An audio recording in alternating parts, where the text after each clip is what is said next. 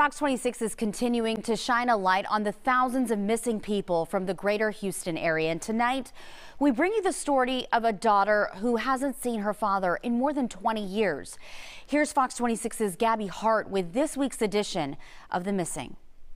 Well, this story paints a picture of a father and daughter with a rocky relationship. In fact, more than 10 years went by before he was actually reported missing.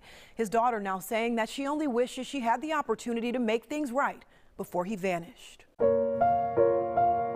I'm looking for closure, ma'am. This has taken a toll on my life tremendously. The last time Lavetta Smith saw her father, 49-year-old Almond Gene Little, it was April of 1999.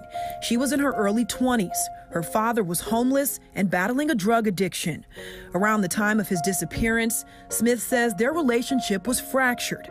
She blamed him for the murder of her brother in 1996. And it was due to drug dealing. And so my brother, before he got murdered, he told me that Dad stole drugs from him. I mean, he wasn't able to replace the money, so the guys threatened him. As weeks, months, and then years passed without anyone seeing or hearing from Little, Smith says she put her resentment to the side and started searching for her father. I started looking all like at the jails, calling around at the hospitals. She went to numerous locations he was known to frequent in the Acres Homes area of North Houston.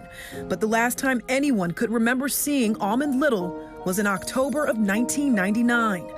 Smith filed an official missing persons report in July of 2011, 12 years after her father went missing. That is a long time, yes. From 1999 it's a long time. To 2011. Because I was, I had different feelings, emotions that I went through. It was like anger, fear, shame. 22 years have passed, and Little's family still has no clue what became of him. If he is still living, he would be 72 years old. Do you think there's any chance that your father is still out there somewhere alive and well? No, I definitely do not believe that he's alive and well. Smith openly admits her father was far from perfect. He had a drug addiction. He was missing from important milestones during her youth, but she says they had good memories as well. He appeared at my graduation, and I was shocked because I didn't know that he was coming. And Smith says not a day goes by where she doesn't wish that she could speak with her father again. And I would, first of all, let him know that I forgive him. I would let him know that I love him and that I missed him. I miss him. And Smith actually wrote and published a book called Dear Dad. In the book, she fills her father in on all that he's missed over the last 20 years. Let's help this family finally get some closure. Anyone with information on the whereabouts or the circumstances surrounding the disappearance of Almond Little, pick up the phone and call police. You can also call Crime Stoppers if you'd like to remain anonymous. For Fox 26 News, I'm Gabby Hart reporting.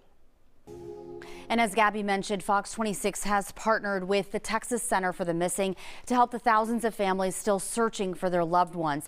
If you would like to share their stories, you can head on over to our website, fox26houston.com, and click on the Missing tab.